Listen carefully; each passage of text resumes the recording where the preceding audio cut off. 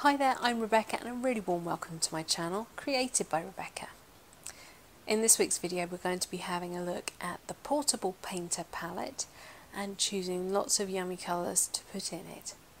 Let's get started. This is my Portable Painter palette. I got it for Christmas this year and it started its life as an Indiegogo Kickstarter project. This is the second iteration and it's had a few modifications made to it. The idea is that you can use it for plein air painting. It's incredibly compact and it has lots of little features that make it even more useful. Here by comparison is my phone. It is the Samsung Galaxy 20 FE and you can see that it is smaller than that. Chunkier, yes, or mine's in a huge Urban Army gear case so that if I drop it I don't crack the screen again.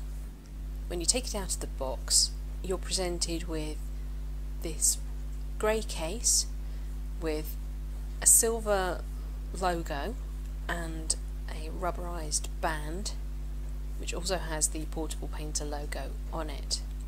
The silver part slides off and allows you to separate these two pieces of grey casework, and that reveals the palette inside.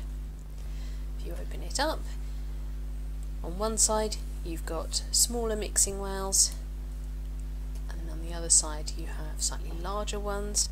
You have 12 half-pan sized wells that you can either fill directly or it comes supplied with half-pans, and they have a sticky dot on the back that just keeps them secured. I really struggled to get mine out the first time. I believe in the first iteration they didn't have any sticky dots. These are reusable sticky dots, and the comments that came back were that the pans just rattled around and didn't feel very secure, so that was their really easy fix for that. This is one of my Winsor & Newton Cotman half pans and they fit perfectly, so if you wanted to you could get Winsor & Newton half pans and just use that to fill this set. I did also buy a pack of empty half pans from Ken Bromley Art Supplies here in the UK, but they don't fit, and as you can see it sits up a bit proud. The dimensions are different. They are a touch taller than the Cotman ones, but you can see I've just sat these bottom to bottom and they are a fair bit wider, significantly too wide to actually fit in here snugly. You can see I've got some colours in here already. My intention for this is that it will be exclusively my professional watercolours rather than the Winsor & Newton Cotman, which are more of a student grade. So I'm going to be using Winsor & Newton professional watercolours and also some Daniel Smith and potentially some Schmincke Horodam super granulating haze colours, but I haven't quite decided on that yet. One of the things that makes this palette really super practical for taking out on plein air is that these water cups slide in. Now I wasn't sure, I thought maybe they clipped on somehow, but they don't. You very definitely have to slide them on, and that creates you a really stable little setup. You can use it just like this, flat on a table, but the intention is that you could actually sit it on your knee and work with it completely hands-free. These two can either be used as water pots or you can put brushes and so on in there. And also the rubberized strap lets you hold brushes quite securely, and you can also use this to keep your clip safe. The clip is what keeps the whole palette and the pots together securely, and I believe in the first iteration there wasn't anything to stop you putting your little clip down somewhere and losing it, but you can just tuck it into the band like that and it will keep it secure while you're working, and you can still put your brushes in. The cups also have these shaped cutouts on each side,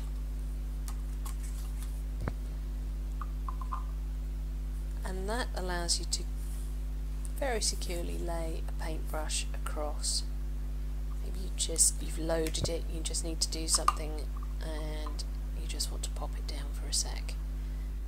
My biggest dilemma with this is 12 colours enough for me?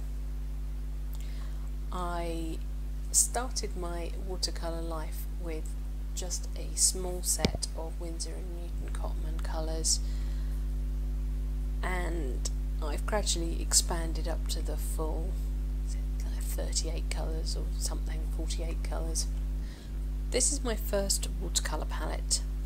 It's probably 30 something years old, as you can tell by the colour. It was once white. It's the Winsor & Newton Cotman range and is 12 colours, but I have done a little sneaky something extra which you might just notice, and we're going to do that in the portable painter as well. This does only have one side for mixing, which can be quite limiting, and I end up with extra things or constantly wiping the cells out so that I can remix other colours, and then I think, oh, I wish I still had that first colour.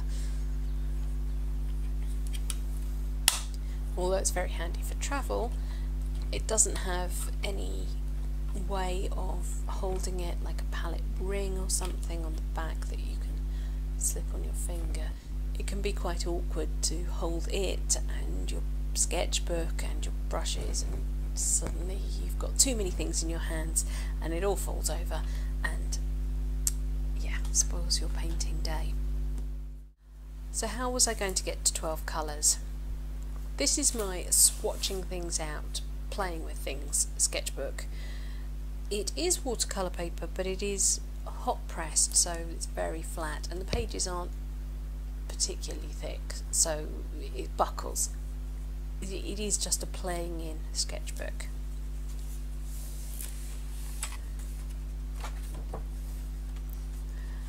And there are lots of ways that you can potentially swatch out colours to work out what's going to be the best set of colours for what you intend to do with your particular palette. This is my colour chart that I've made for all 18 of the professional watercolours that I have in my collection. They are in tubes, so that means that I can use them in multiple palettes. As you can see, I can mix an awful lot of colours, and I was quite careful when I bought just a few extra ones recently to make sure that I was trying to fill gaps that I might have in my palette and give myself as even a spread across the colour spectrum as I could. There's a couple of ways of doing this mixing chart. Some people will divide it diagonally. You have all the original colours flowing down the centre, and they will do the mass tone or the full deep rich colour on this side, and then they will dilute the colour right down and have a much paler version up on this half.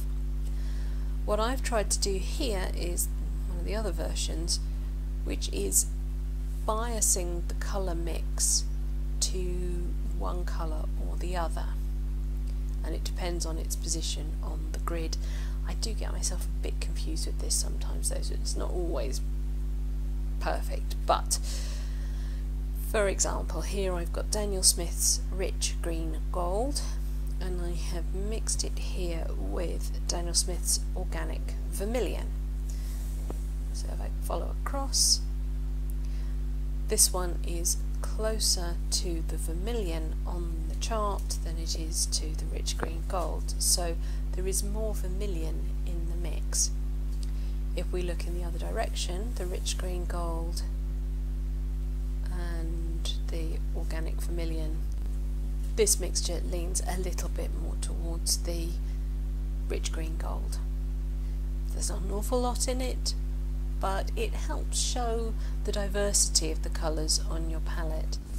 Now I could analyse the mixes.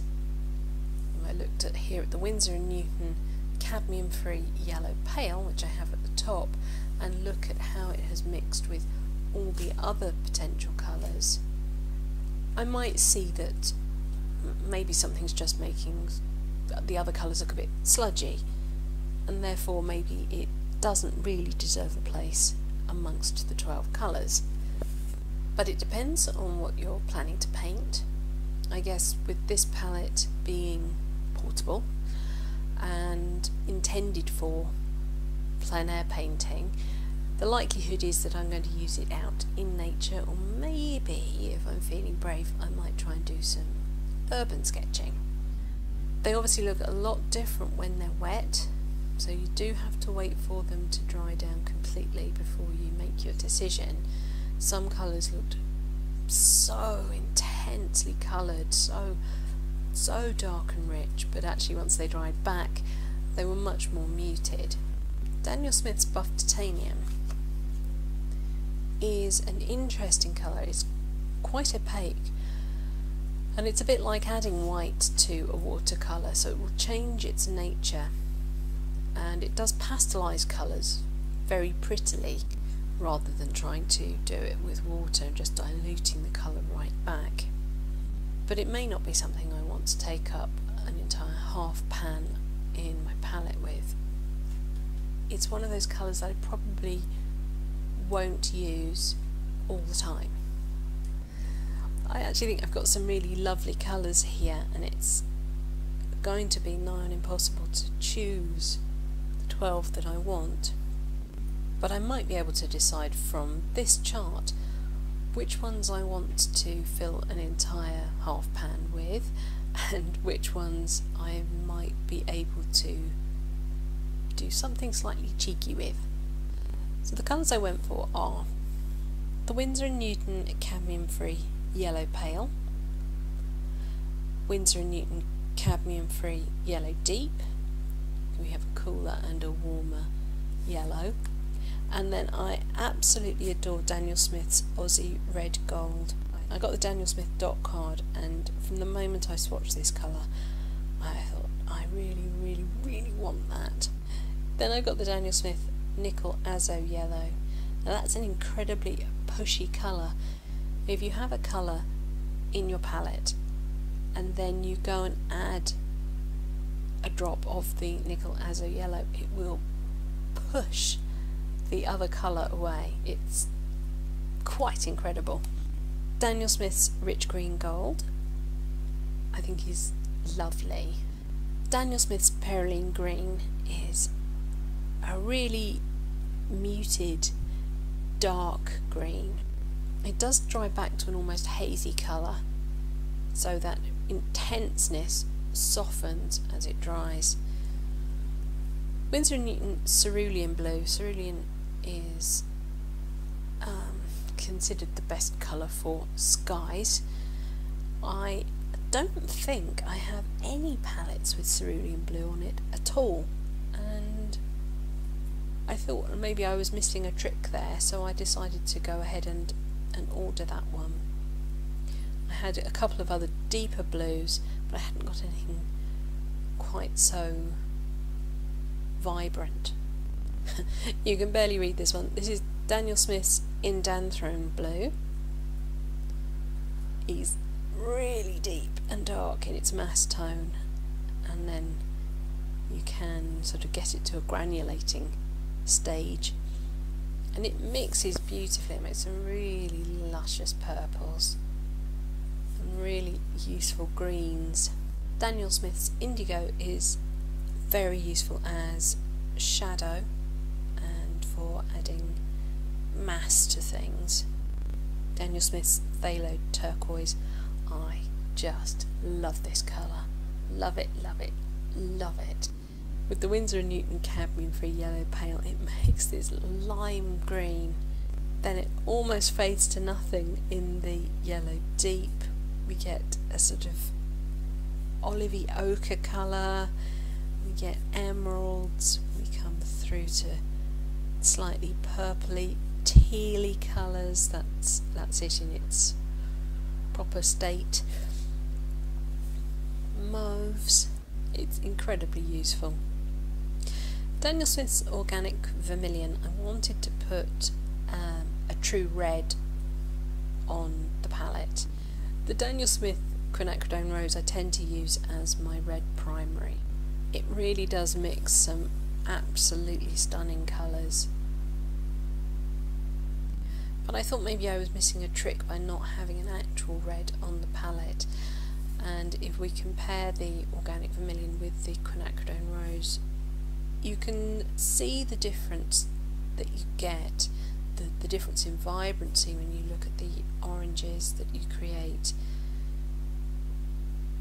The Quinacridone Rose is obviously better at the purples, it makes a gorgeous teal colour, whereas here we become a bit more muted with the Organic Vermilion. And you can also get these beautiful sort of peachy colours up here when you mix it with buff titanium, or that's French ochre. With the Quinacridone Rose, they tend towards the more rosy, mauvey colours. So I think they both have a place. This is Daniel Smith Quinacridone Violet. Really surprising yellowy tones. Then it bullies the turquoise right down and turns it into a lovely lavender colour. Look at that dark rose colour, that's gorgeous. That's with the Organic Vermilion. I went for the Daniel Smith French ochre. I didn't want anything that I might have in another palette. It doesn't do an awful lot to the yellows, it just warms them a bit. It's possibly the colour I could do without. This is Daniel Smith's Rose of Ultramarine, which I adore. But it, again, does seem to be doing a very similar job, mainly to the Quinacridone Violet, which makes sense. They're incredibly similar. Quin Violet just doesn't granulate in quite the way that Rose of Ultramarine does. So maybe I would tend to use Rose of Ultramarine on its own as a convenience mix. Then down here we have Daniel Smith's Sepia, which mixes some really useful sort of concretey colours, mutes other colours and makes some beautiful browns.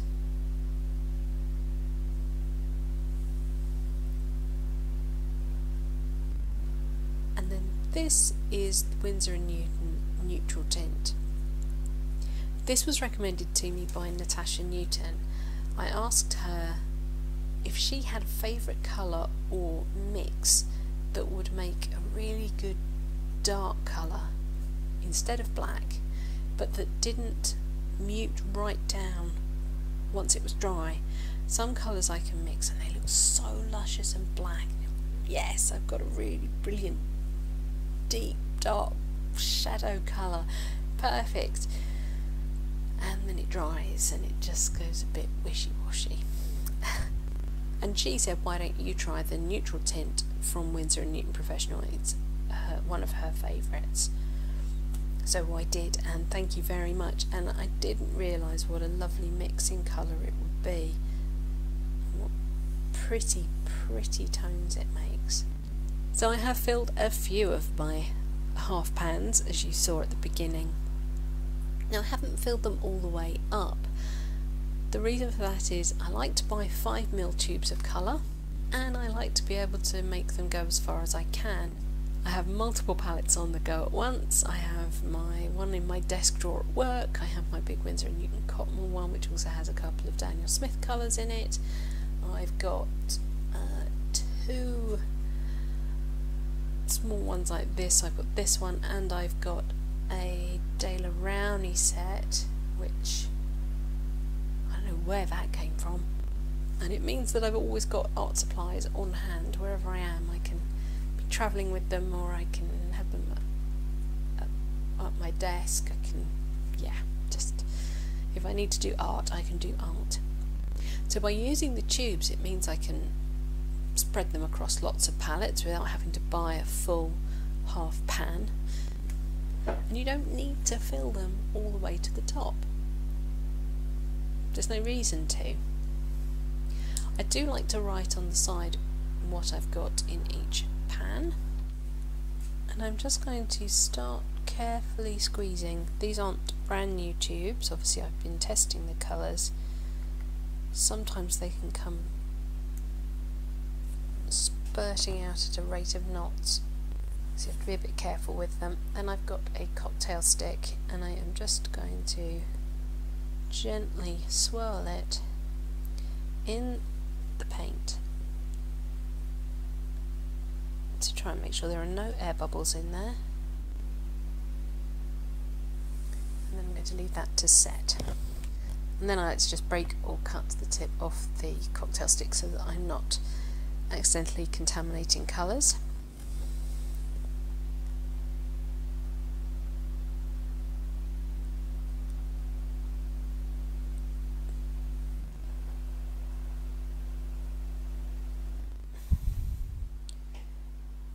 You choose the colours that you want, that you think you would get the most use out of. I cannot recommend highly enough getting the dot cards for these professional ranges of colours. It's so hard to pick things from a printed colour chart to actually have dots of the colours that you can mess about with, swatch out, mix a little bit here and there. I managed to make this chart on this side with the dot cards alone, and there are options on here that I didn't buy or haven't used in my palette because I basically ruled them out by using the dot cards.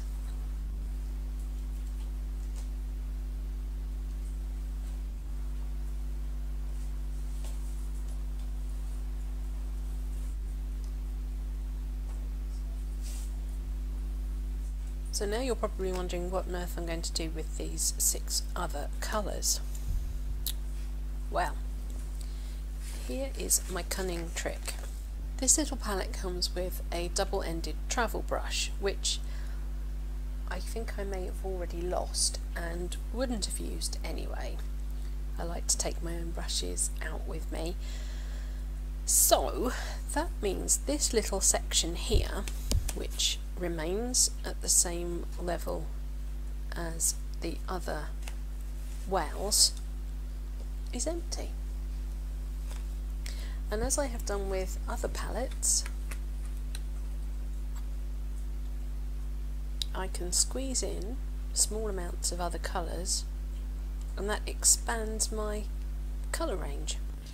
So as I said, these are going to be the colours that I probably need less of, because either they're very punchy like the Nickel Azo Yellow, or I'm going to use less like the Buff Titanium.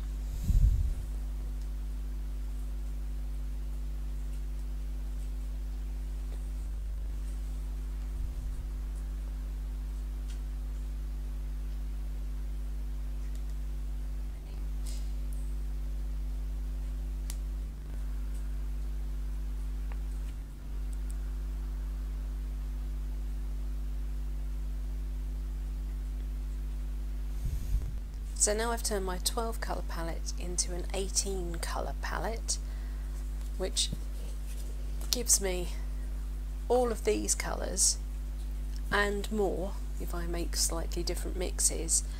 So the last thing to do is to make a little watercolour paper colour guide just to remind me what colours I have got in here in which positions, and that will be my palette all filled. So I'm going to put the lid on and allow it to dry where dust can't get at it. The last little test I want to do is see how easy it is to get water out of these cups into a wastewater container, because the last thing we want to do when we're out painting in nature is go and empty our wastewater into that landscape. You know, these things contain chemicals. It's not right to pollute nature. So you do have to bear that in mind when you go painting, that yes, this may be very neat and tidy, but you are also going to need to take your own supply of water with you and be prepared to carry it back again. So I put some water in a bottle.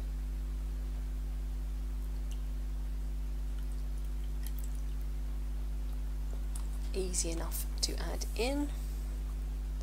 Then when we're done,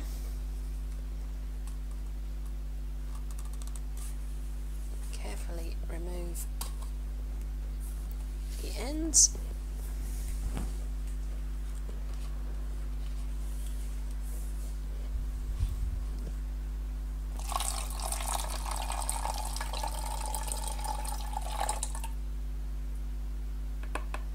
And pour it back in. Not a drop spilt. Brilliant! So there's my portable painter all filled up and ready to go.